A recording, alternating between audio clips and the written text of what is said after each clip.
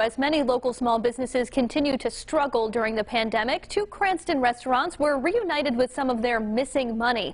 12 News reporter Brittany Schaefer has the details on today's check delivery and what these vital funds will be used for. Brittany? Well, this is all part of the month-long Your Money Unclaimed Property initiative in the state. General Treasurer Seth Magaziner stopped at 2 small businesses today and says his main priority is to strengthen the state's economy.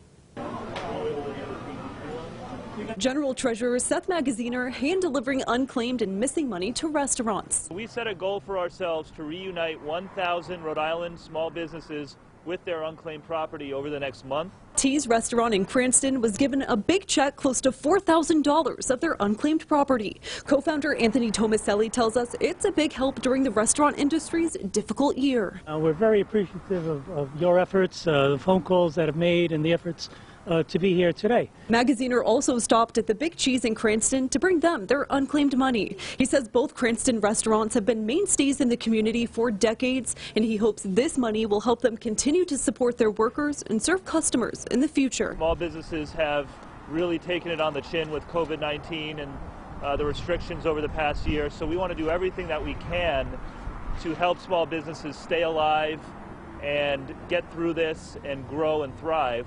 And Magaziner says this is just the beginning of their month-long tour of reuniting missing money with small businesses. If you would like to see if the state owes you any money, you can check the database's website, which is now posted on our website at WPRI.com. I'm Brittany Schaefer, 12 News.